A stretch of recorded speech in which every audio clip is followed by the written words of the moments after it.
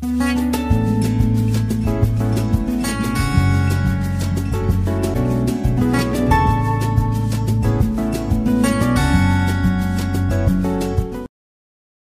afternoon and welcome back to my channel. If this is your first time viewing my channel, please like and subscribe. And if this is not your first time, if this is your second, third time viewing this channel, thank you for always coming back. And I would encourage you to recommend this channel to your friends and families. On today's episode, we're going to be talking about the important things that you should spot or that should be available in a house before you take it. I'm also going to be talking about the things that should be available in your area or in your community before you decide to reside in that area. So first off, I know it's very difficult to get an apartment or a house in the UK generally because of the influx of people into the country. But just calm down. It's not going to be that stressful if you have your money with you. So first and foremost, you need to start calling several agents so that you can view out the houses that are available. I'm sure most of them would call you to come and view the houses. They are going to tell you the area. Some are going to reject you. Some are going to tell you that you don't even have a source of income yet, so they cannot give you a place. But don't worry, you still get some agents that wouldn't mind. They just need a guarantor to do that for you.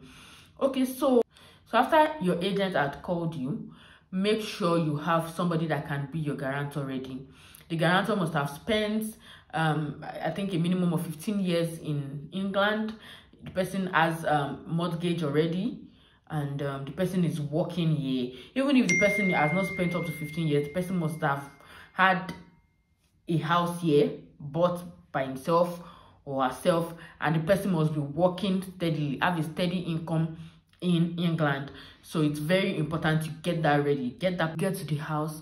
The first thing that you should check for is the energy rating of the house. You don't want to spend too much on bills, so you need to check the energy rating of the house. If it's between A to D, it's very okay. So but A is very much okay than D, so you just look out for maybe A to C. That's what I always advise. But A to D is actually very okay, but just look out for A to C.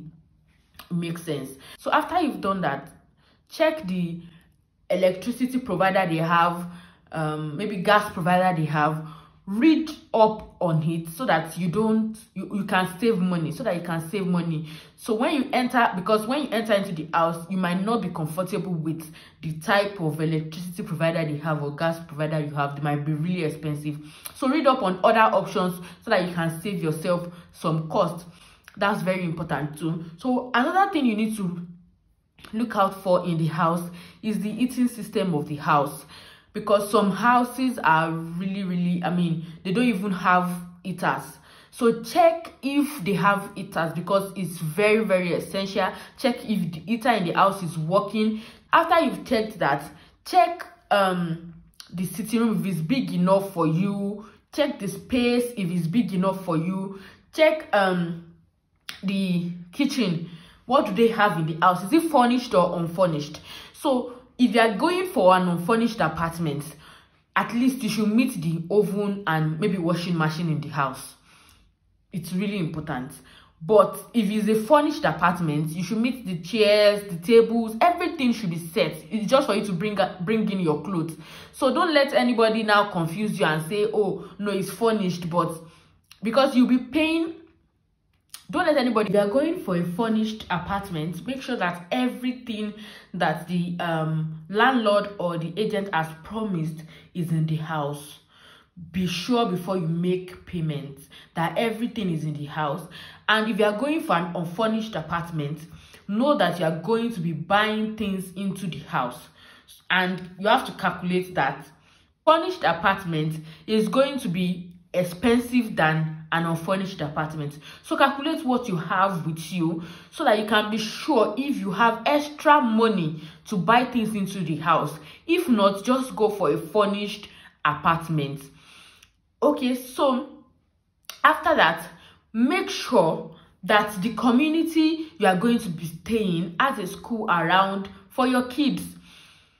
You don't want to stress yourself to go to start finding schools for your children. Make sure there is a very good school around. I've already made a post, a video about how you can get good schools for your children. So make sure that maybe an outstanding rating, a school that has been rated outstanding, is close by to where you'll be staying. Also make sure that your the place you'll be staying is is really close to a bus station or a train station. I would advise that it's close to a bus station and a train station, because you might want to go outside your community. How do you commute if you don't have a car? And even if you have a car, there are some places you go to, there are some places you want to go to that you don't even want to drive. You just want to go, just that experience of being in a train. You just want to have that. So just make sure that that place, anywhere you'll be staying, is also really close to a train station and also a bus station. You don't have to walk for too long. Also make sure that the place you'll be staying is also close to a supermarket, that you can just maybe stroll in or stroll out into the supermarket to get anything at any time. If it's not really close to the supermarket, make sure that it's really close to a bus station, and the bus would always be available to take you to the supermarket. So it's very important that a market, at least maybe a local market, is just close by. That's what I would advise, that you just get a place where a local market is close by and you can just dash in and dash out. Also make sure that you get a place that has maybe a very good GP around. What do I mean by GP? An hospital, a pharmacy. Make sure that you get your accommodation in a place like that, because of any emergency, especially when you have kids. Make sure that you get your accommodation close to where there is a very good GP around. Lastly, make sure that you make inquiries about the area before you go into, because it's not, the UK is very safe, but you can have some minor issues of people breaking into people's houses. So you have to be sure that the area that you are going to be staying is very safe for you and your kids. This will be the end of our video. Please invite people, invite your friends, invite your family members, invite people that are coming into the UK, especially England, to like, follow and share this channel. Thank you and bye bye.